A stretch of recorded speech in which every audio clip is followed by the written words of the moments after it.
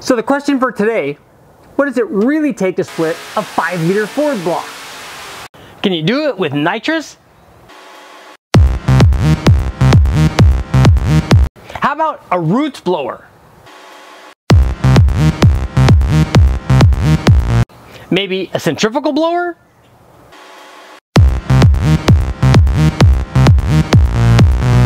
Surely you can do it with a turbo. What does it actually take to split that block? The internet tells us that a factory 5-liter production block splits right in half and throws itself on the ground at 500 horsepower. The reality is, the internet isn't always accurate. In this video, I'm going to talk to you about my own personal combination that made over 500 horsepower for 85,000 miles. Then I'm going to show you 9 different combinations that I ran on the engine dyno where we made over 500 horsepower. Some of them way over 500 horsepower. And these weren't one-hit wonders. A lot of these motors have hundreds of runs at this power level, over 500 horsepower, and they didn't split. At the end of this video, I'm going to talk to you about the one time that I did manage to split one of these blocks and what happened, and it wasn't on the dyno. So make sure to stick around. But before we get to the test, here's what I want you to do. Let me know in the comments. What do you guys think? What splits these blocks? Is it a horsepower number like over 500 horsepower? Is it actually a torque number like over 500 foot-pounds? Is it sustained running at an elevated power or torque level? Is it a shock load? You know, like when we drag race a car, especially a stick car, and instantaneously load this thing?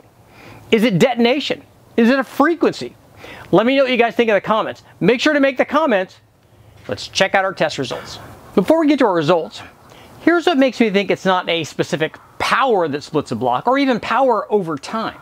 In my own personal 302, it had a forged piston, it had trick flow high port heads, it had that crane version of the Extreme Energy cam and a GT40 intake at the time. I also had a Vortex supercharger. Now, I ran the Silver State in this Mustang 12 years in a row. A couple of the beginning ones were NA, but then eventually I put a Vortex supercharger on there and ran it flat out at wide open throttle in one of the races for 32 minutes straight before I actually had to lift off and go through the Narrows, which was a curvy section posted for 45 miles an hour, so I couldn't go flat out through those. But for the majority of the beginning of that race, for 32 minutes straight, I was at wide open throttle. So this motor made about 430 or 440 at the tire back in the day, which is over 500 horsepower at the flywheel. I wasn't running a lot of boost because we had to run it for 90 miles, 92 miles flat out. So I didn't go crazy on it, but I did run it for that long at wide open throttle. So I would think if it's a power level thing, this thing was making over 500 horsepower, surely it's not the power thing. And it's also not a power applied over time because, I mean, how many guys run at wide open throttle at that kind of power level for 30 minutes straight? Not very many. So let me know what you think it is. Let's check out our results. To illustrate that the 500 horsepower number, which is kind of an arbitrary thing, isn't the actual splitting point for these 5-liter blocks, I've run a ton and I've never broken one on the dyno, so I want to show you a whole bunch of different combinations where we exceeded that magical 500 horsepower number and nothing happened to the block. Now, admittedly, you know, doing it on the dyno was a lot easier than actually doing it out drag racing. In fact, that's the only time that I've ever seen anybody actually split a block is when we did a turbo combination with the guys from HP Performance, and that was the only time that I've ever seen one actually split. So I want to show you a bunch of combinations here. We're going to go through them a lot faster than normal and show you where we made over 500 horsepower and actually nothing happened. We made, you know, a lot of runs at that power level, so this stuff works pretty well. But our first combination was a 302. It was a stock bottom end from the guys at Marshall, so it was just basically a rebuilt motor. I put the Extreme Energy 274 cam in it. It had Blueprint as cast aluminum heads on it. It had a trick flow street burner intake manifold, the EFI upper and lower, and we ran it NA to begin with long tube headers and stuff. And this thing made 385 horsepower, and torque was at 374 foot-pounds. Here's what happened when we added a NITROUS Express fogger nozzle to it, a EFI, basically NITROUS kit. The NITROUS kit had a 5228 jet combination in it, so and the the spike numbers were 540 horsepower and 526 foot-pounds of torque, but this thing was over 500 for a fair bit of the time. And this was the starting point for all these combinations that made over the 500 horsepower number, and obviously in this case over 500 foot-pounds as well. And we ran this probably 4 or 5 different times with the nitrous without any problem, and it just goes to show you that you can do it without splitting the block. So let's get to our next combination. Combination number 3 was an Explorer short block, a 5-liter Explorer with that same camshaft that we seem to use in everything, a set of 11R heads, and then this cam version came from TrickFlow. So from TrickFlow and Crane and Comp, they all make a very similar deal. So this thing had the 11R heads on it. It had a funnel web intake and a carburetor on it, headers and stuff. This thing did good. It made 415 horsepower, and then we added nitrous to it. This was a Zex perimeter plate, and this was a pretty healthy shot on it. I think that this was a 125 shot, and this thing was over 500 horsepower for the whole run. Basically, after the nitrous activation, it made 530 horsepower and made over 500 from 53 or 5400 RPM all the way out past 6500 RPM. So again, we made a few runs on this thing, running the nitrous at various different levels, and again, no problem. I mean, it's I'm beginning to think maybe it's not a power thing. Let's get to our next combination. Here's another combination where we easily exceeded the 500 horsepower mark. This was one of the same combinations that I ran nitrous on. It was the Blueprint engine, 302, Marshall engine, basically a stock 302 combination. Had an aluminum head on it from Blueprint. Yeah, our 224, 232 cam. It had a TFS street burner intake, so it was an EFI combination, long tube headers. And this thing made 386 horsepower, 374 foot-pounds of torque. But on this one, I added a single turbo, the GT45, DNA GT45 clone with an air-to-water intercooler. We only ran less than 8 pounds on this thing. But as you can see, not only did it make good power, it made right at 550 horsepower, it made over 550 foot-pounds of torque, and was kind of hovering right around that 550 mark for quite a ways. You can see the flat kind of torque curve, but it was over 500 foot-pounds from 3,900 all the way out to basically 6,000. And we made a number of runs at different boost levels on this thing, and they were, pretty easily over 500 horsepower. So even with a turbo, which is different than the nitrous thing, the nitrous is kind of instantaneous, and the turbo is, I think, a little bit smoother in the power delivery, but has more torque through a broader range of the curve. So is it torque? Is it power? What is it? Let's get to our next combination. Another way to increase the power output of the production 302 block is to step up in displacement, which we did. I've got a couple of 347 tests here. This is a 347 with Pro Max heads. It had the Comp XFI stroker cam in it, and this was a carbureted combination with a Victor Jr., and we were running nitrous on it. So this thing made 441 horsepower, 405 foot-pounds of torque, and here's what happened after we added 150 shot to it. See, now we're up over 600 horsepower, so we're getting a little bit more serious. 610 horsepower. Peak torque checked in at 574 during the spike, but was over 500, and over 550, and then over 500 through most of the curve. So again, 600 horsepower on nitrous, and the block is fine. Let's take a look at our next combo. We're getting serious. This test was run on another 302. Actually, it was a 306. It was a 30 over 302. It had a forged piston in it, a forged rod, stock crank, and stock block, obviously. Had an RHS CNC head on it. I think it was a 210 or a 215. Had the Extreme Energy 274 cam in it. It also had an extrude hone ported Holley Systemax intake and a 75mm throttle body headers. This thing did good, especially since it was only a 302. Made 395 horsepower and 380 foot-pounds of torque. So here's what happened after we added a single turbo and running a little over 10 pounds at the power peak. It was an intercooled deal. This thing made some serious power, 622 horsepower. Torque was up there pretty good at 637 foot-pounds of torque. As you can see, though, over 600 foot-pounds for a long ways here. and always over 550 foot-pounds. So again, on these turbo motors, we're making some fairly serious torque. Got a good peak number that's, you know, in the near 625. Nothing's broken yet. So this was an interesting test. This was another 302 with a stock block and stuff, and it had an Edelbrock head and an Edelbrock intake manifold, and this was an RPM air gap, a 750 carburetor. So it's kind of simple carbureted combination.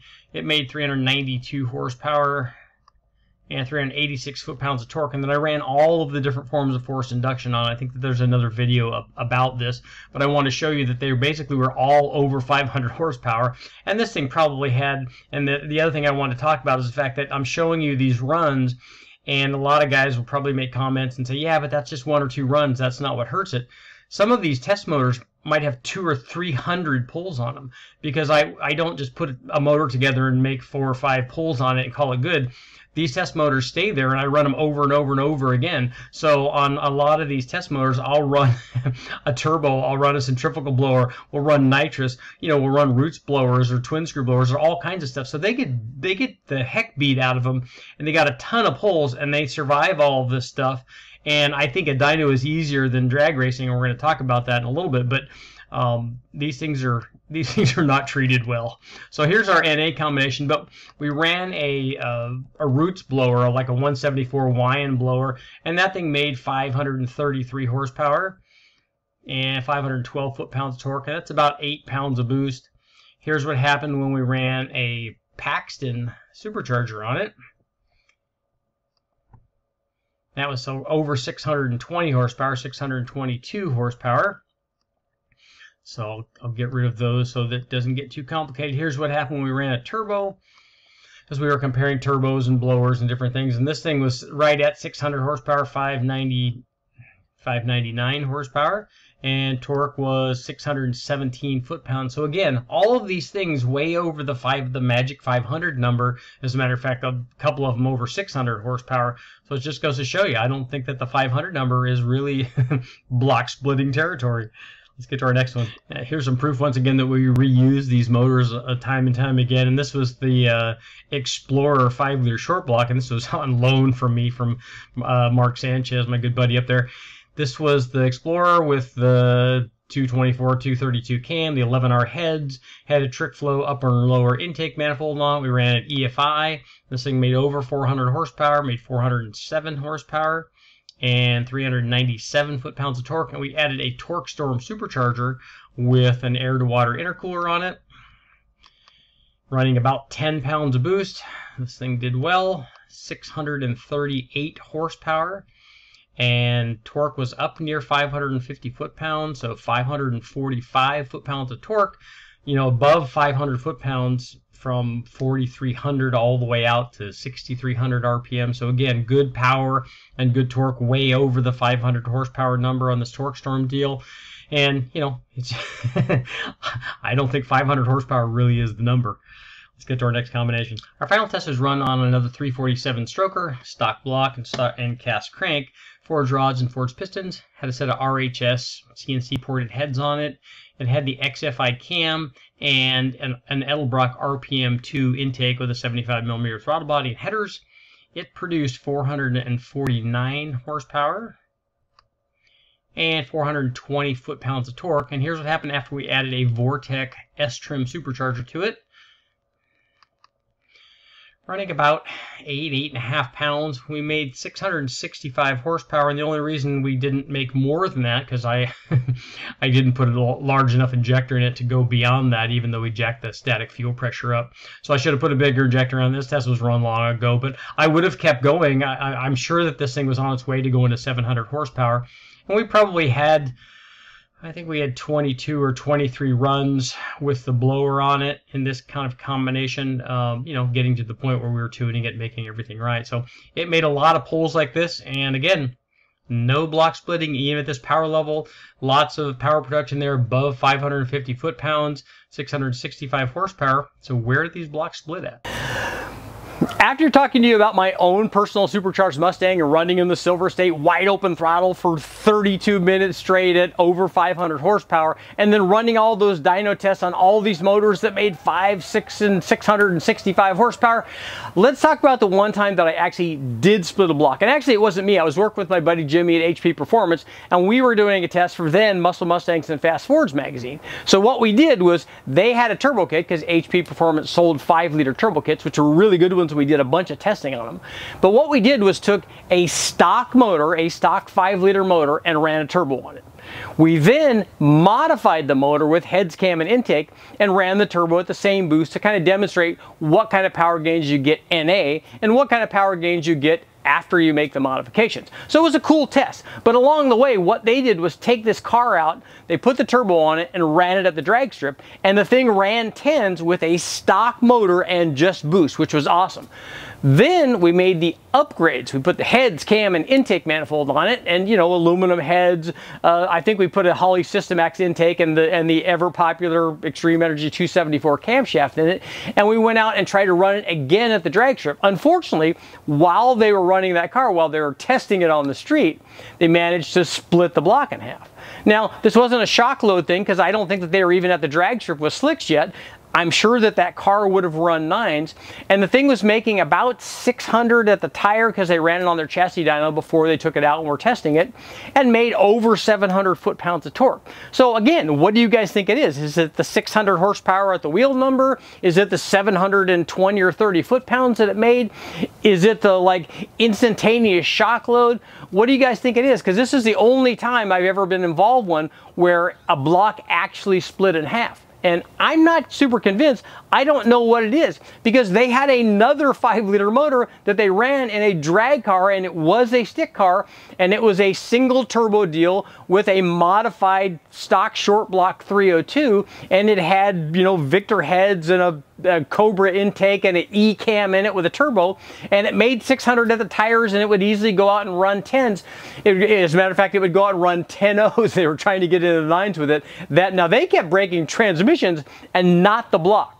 So let me know what it is. Why do some of them work and some of them don't? Is it production tolerances in the block? Is it abuse? Is it detonation? Let me know what you guys think. I'm Richard Holder, guys. Thanks for watching. Make sure to like, share, subscribe, ring the bell, do all that stuff. More testing coming up.